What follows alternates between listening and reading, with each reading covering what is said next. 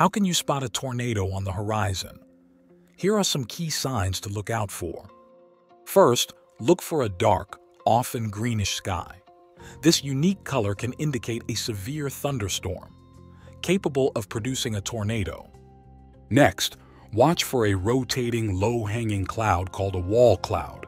This is often where a tornado will form. A funnel cloud is another key sign.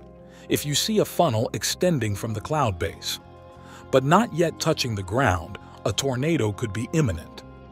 Look for swirling debris at ground level.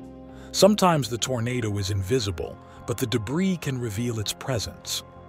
An eerily quiet sky followed by intense wind shifts can also signal an approaching tornado.